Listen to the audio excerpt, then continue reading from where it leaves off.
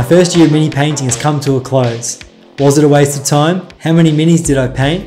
And have I improved? You're about to find out.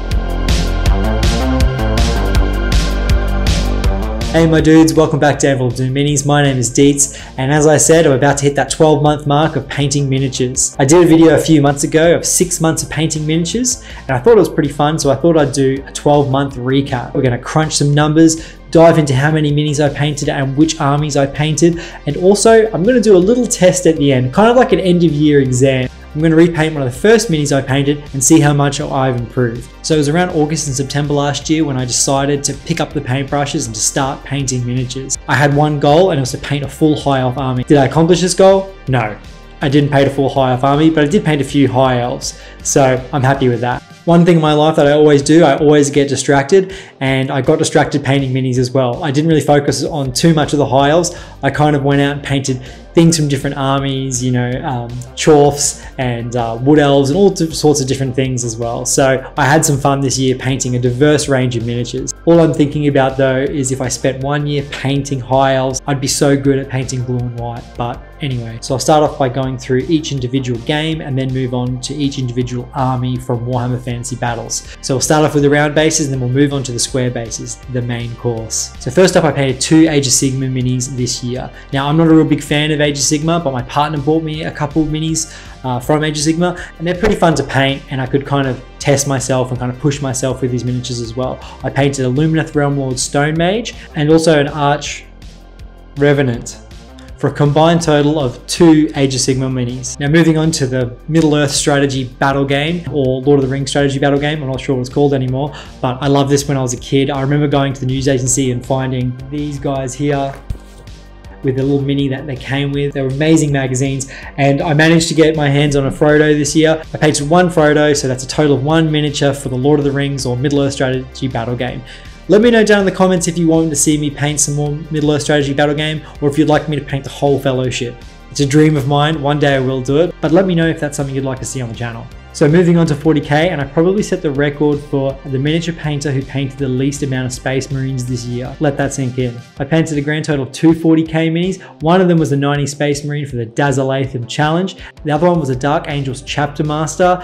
I kind of got caught in the Dark Angels hype this year, and I was like, oh wow, I want to paint this thing, so I painted one of those as well. And that was pretty fun as well. So that's a total of 2 40k minis. Now all the trash is out the way, let's get into the good stuff. Okay, so because I painted up such a large range of minis from Warhammer Fantasy Battles, I'll just go through each army from least to most. First up, we have Skaven, and I painted one little rat boy this year, but don't stress to all my rat lovers out there, I will be painting more Skaven. I got a big box of Skaven behind the camera that are waiting to get painted. Next up is the Mighty Empire, and I only painted 1 miniature from the Empire range. It was this Celestial Wizard. So I apologize to all the Empire boys and girls out there, but this year, I promise you, I will paint more Empire minis. I combined 2 factions for this one. It's the Undead or Vampire Counts and the Tomb Kings, and I painted 2 miniatures from this range. I painted the Undead Chariot and also the Lich Priest. Next up is a bit of a fun one. Well, I had lots of fun painting these miniatures, and they're from the Dogs of War army. They are 3 Lumpenkrups halflings, and I love these guys. I love them so much. If you have a Dogs of War army, you're very lucky. I'm very jealous. One day I will get a Dogs of War army.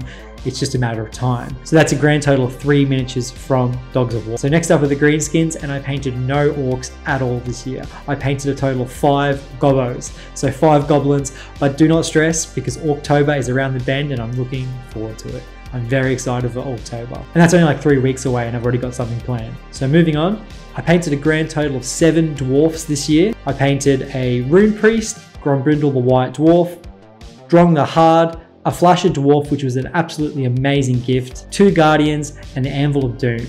I had lots of fun painting dwarfs, and I want to paint some more in this year as well. So next up, with a grand total of 9 minis, are the Wood Elves. Now the Wood Elves are a faction that I dread painting because they're green. I really hate painting green. I really struggle with it.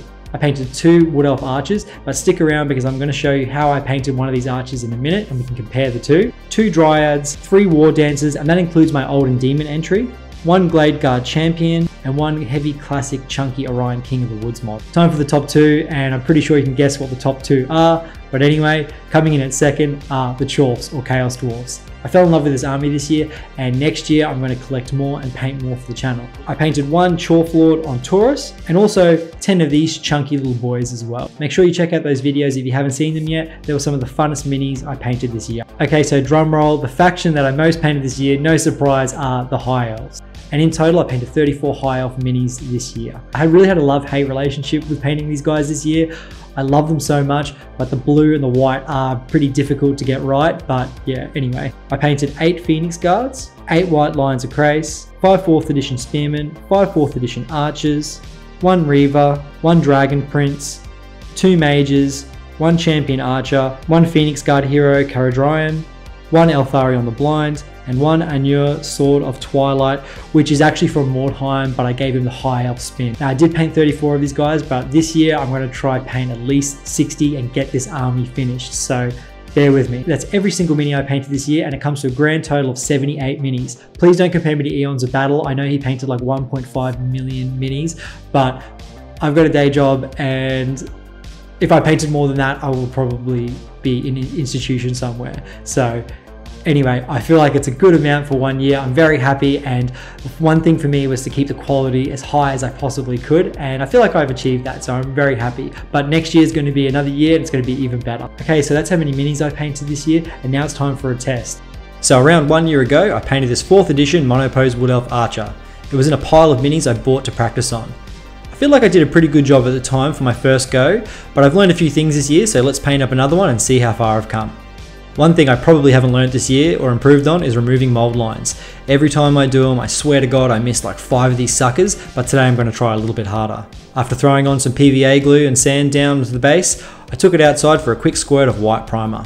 Now it's time for a dark green base coat all over the cloak. As I said, green is one colour I struggle with, and I found this out on day 1 of trying to paint this elf. I put on a coat of bronze flesh tone as base for my yellow all over the jacket, being super careful not to get it anywhere I don't want it. Then I put on a coat of Xandri Just to the pants and some Wild Rider Red to the jacket's fancy little trim. On goes a coat of Dryad Bark to the boots, the quiver, and then I throw on some Corn Red to the scabbard. I really like an ivory bone look to my bows, so I do a base coat of Wraithbone all over. Next I apply Cadian Flesh to the skin. And again, I'd be super careful not to get it anywhere I don't want it, especially on the face and the hood because they're pretty close together. I thought gold would complement the bow and work well with the brooch and the belt nicely, so I put down Gehenna's gold, not Gienna's. I learned how to pronounce that this week. Okay, so the base coats are now done, so it's time to move on to the washes. The dark green I have can be super patchy, and even with a couple coats doesn't really look too good, so what I do is apply some Nuln Oil over it, and also the leathers. I then go over the yellows with Seraphim Sepia. Then add a wash of Gulliman Flesh to the skin and the gold. And last up I use a little bit of watered down skeleton horde just to the arrows. Now the washes are finished and it's time for some highlights, so I'm tracking pretty well here. I remember doing the face of my first elf and absolutely struggling. I didn't know what I was doing and I just used a heavy wash and just slapped on the paint. Today I'm going to build it up using highlights with Kislev Flesh and slowly mix in Pallid Witch Flesh to the mix just to the raised areas. This face is tiny and I'm really happy it is in full squint mode so I don't have to paint any eyes. Back to the dreaded green coat, and I build up volumes with a 50-50 mix of dark green and Warboss green to all the folds of the cape and the hood, being super careful not to get any in the recesses. I mix in a little bit of moot green to the mix. I then go over the area and cover less. I mix in some more moot green and then do it again, but focus on making this more of an edge highlight.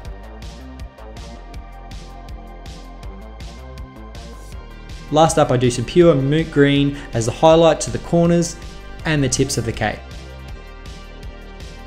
Moving on to the yellow coat, and I mix 1 part Uriel yellow to 1 part bronze flesh tone and apply this all over. Just being careful again not to get it in the recesses. Then I apply pure Uriel yellow over less area. I mix Dawn yellow and Uriel yellow to do a top facing edge highlight. And last up, I do a final edge highlight of just pure Dawn yellow. This yellow method works wonders if you want a really bright and vibrant yellow. I recommend grabbing a bottle of bronze flesh tone from Vallejo. It's one of my favorite paints. The pants are pretty simple. I use a mix of Xandri Dust and Bone White to build up the highlight just towards the knees. Now not much has changed for my leather recipe. I've just added another color and another step. I go over the Dryad Bark with Doombull Brown. Then I go for some scrag brown over a smaller area, kind of like a thicker edge highlight. And then to finish it off, I mix in scrag brown and bone white and just do a skinny final highlight to the tips of the boots and the corners of the quiver. So the sword scabbard has more of a red leather look, and I go over the corn red with Wazdaka red, and then I apply some Evil Sun Scarlet just as a final highlight. The orange trim on the jacket was pretty simple. I just went over with orange flare, and then I mixed up some orange flare and Uriel yellow for a final highlight. Time for some true metallic metal, and I go back over the Guiana's gold, leaving the recesses dark to give it some readability. Then I go over a smaller area with polished gold, all over the raised areas, and I just do a final highlight of silver to finish off. On the previous mini, I attempted to do some freehand stripes. I actually based this off the box art, and I just used a skinny brush for this with Warboss green, and just go all over the pants, taking my time. I feel like a bright red gem will work well against the greens and yellows, so I do my usual quick gem method and I apply Evil Sun Scarlet as the base. I then glaze some watered down black to the top right. I do a stripe of Wild Rider red down the bottom left, and then a smaller stripe of orange flare over the top. To finish, I put a dot of white over the black glazed area. And to finish up, to get that ivory look to the bow, I mix 1 part contrast medium to 1 part skeleton horde and apply that all over the wraith bone. I then just go over the highlight with a mix of bone white and white. And that's it, my Wood Elf Archer is now finished, so let's compare the two.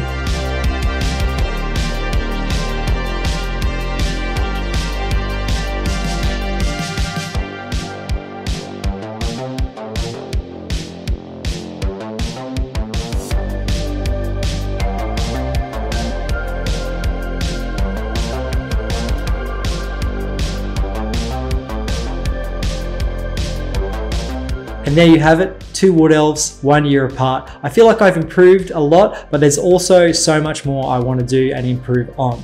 If I had to have one word of advice for someone new to painting or anything like that, what I would say is be brave. Be brave with your painting and just try new things. The reason why I painted so many different models this year was to kind of push myself in different directions and try to get better at different colors and different techniques. But anyway, that's it guys. I hope you enjoy it. I've had a great year of mini painting. I'm really excited for what the next year holds. Please like and subscribe. Let me know down in the comments what you'd like me to paint next, and I'll see you next time.